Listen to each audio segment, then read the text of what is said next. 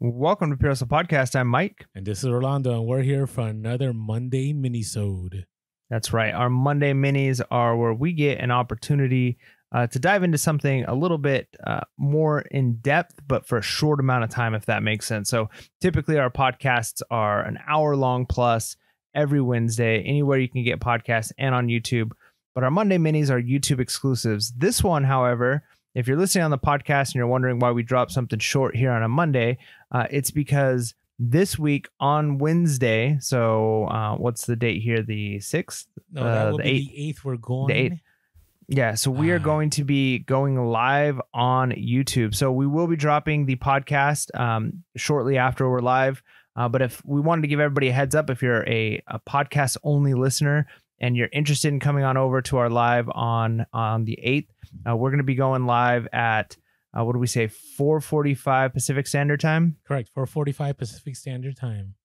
All right, yeah. So, and if you're Central Time, like I am, that is going to be 6:45, and you can do the math if you're on the East Coast. So today we are talking about how sell-through rate isn't always enough, right? We've talked about sell-through rate being kind of king recently, that there were a lot of things we used to look at when it came to sourcing items, whether or not, you should be, those are the niches that you should be in. But today we're kind of looking at the fact that sell-through rate isn't the only thing you should be considering. And sometimes there's other things we need to be looking at as well. Yeah. And the only reason this came up is I find that right now there's a lot of people introducing this like it's a new idea, sell-through rate, and it's been around for a while. But if, in case you don't know, it's, are there more items being sold than items being listed, right? And the higher of the items being sold in comparison to those listed, the more chances of your items selling. And we actually talked to somebody from Terapeak, and they gave us a time frame, right? That they kind of look through as whether or not something is what they consider sell-through rate. I can't remember the exact number, but I think it was like 2 weeks, like an item listed and sold within a certain number of weeks, whether or not they consider it in the sell-through rate for Terapeak. Wow, I'm so glad you brought that up. That wasn't even our notes. Yes, that was from Terapeak directly telling us that. So yeah, be aware that they had let us know that, it's not the 90 days, right? It's within, I think it was 30 days. I think it was 30 days. It wasn't 90 days. So a lot of people are looking at sell-through rate of 90 days and they're like, hey, why isn't my item selling? I thought the sell-through rate was great.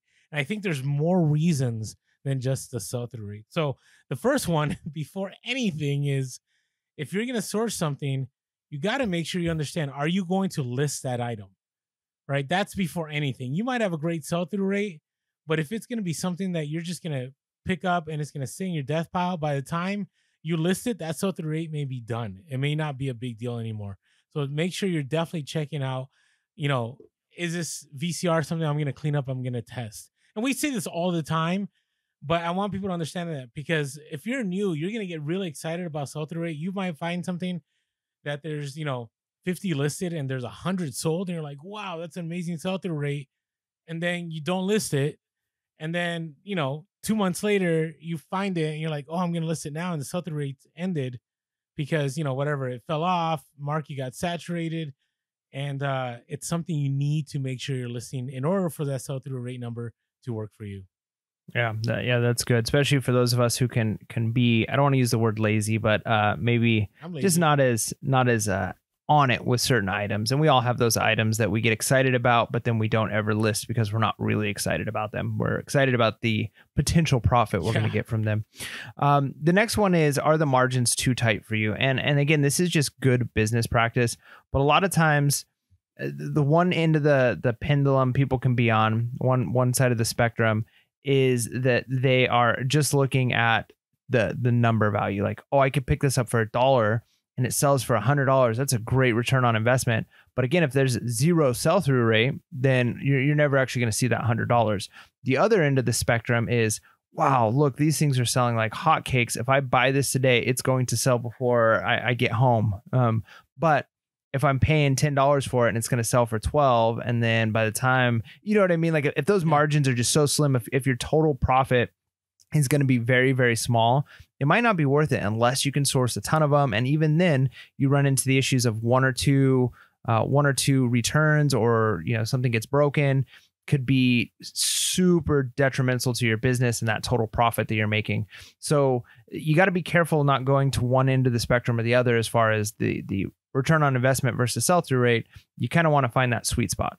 Yeah, and the other thing too is it seasonal and is it trending? Right? It might have a great sell-through rate now, but it may only have a sell-through rate for maybe 30 days. Right? It may be only good for a week.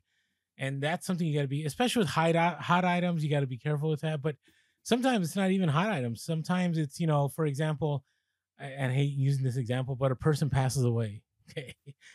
The sell-through rate on that, the moment that person passes away, is going to be incredible. Most of the time, things fly.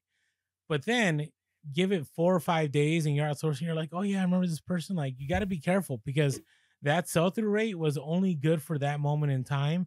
And by the time, you end up sourcing it and you list it, it may not sell anymore. Or let's say it's, something that's related to a movie release, or it's related to a trend on TikTok. Like, trends change pretty fast. So, you at the time you may look at sell-through rate, but you gotta kind of, think ahead and go, okay, do I really think this trend is gonna last for this long? And if it is, you need to have a good reason as to why, if you're gonna source that item. So definitely make sure it's seasonal too. During Christmas, during Q4, some things will fly and sell really well. But the sell-through rate, when it comes to January, February, may fall off a cliff. So, check Terapeak. Make sure, you see if it's something that every year sells. Make sure to check if it's just a seasonal item, or is it something that has a strong sell-through rate all the time throughout the entire year.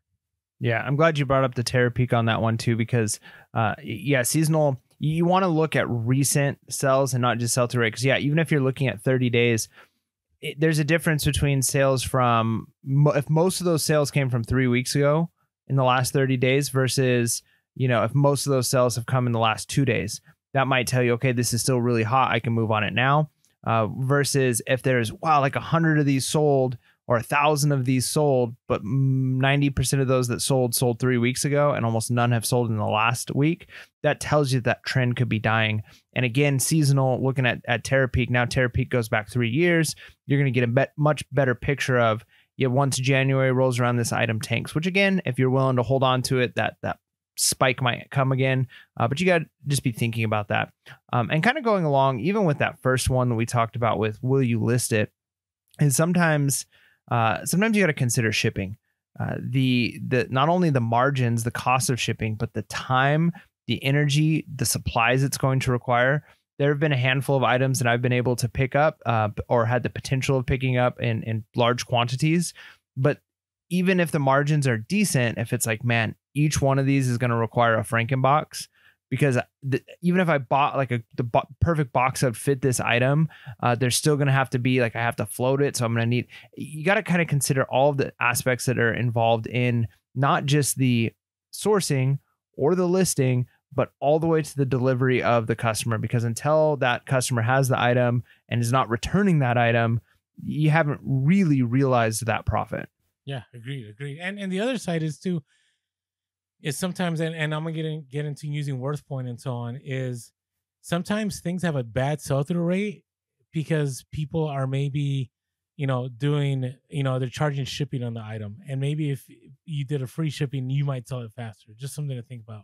Now, the other thing I've noticed is now that I'm doing a lot more vintage, a lot more of antique items and so on, is that people use the wrong keywords or they use the wrong category. So this is the inverse of what we're talking about, where the sell-through rate may be bad, but maybe the sell-through rate is bad because people don't know what they're doing when they're listing, right? They may, accentuate, or they may focus on the wrong pictures of an item that someone's looking for. Or maybe, they're putting the wrong keywords. And maybe if you just put, the right word, like maybe you put Hawaiian, or maybe if you, I don't know, whatever it is, whatever keyword it is, it would probably sell faster. So what you need to do, for example, I just did this with some items I picked up.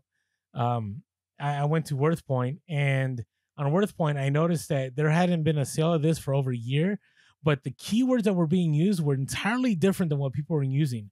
People that were picking up this item, and I can't share the item at the moment, but people that were picking up this item, like they were just going off face of what it looked like. But there were certain things that were attached to this item that you wouldn't know unless you went on WorthPoint or unless you picked up a newspaper article and then you found out what it really was. You use keywords, and the people that are doing safe searches or looking for this collectible item, they're gonna find it. And so I found that, you know, using WorthPoint allowed me to see more data. And even if you can't afford WorthPoint, you can go to Terapeak if you own a store, and you go back 3 years.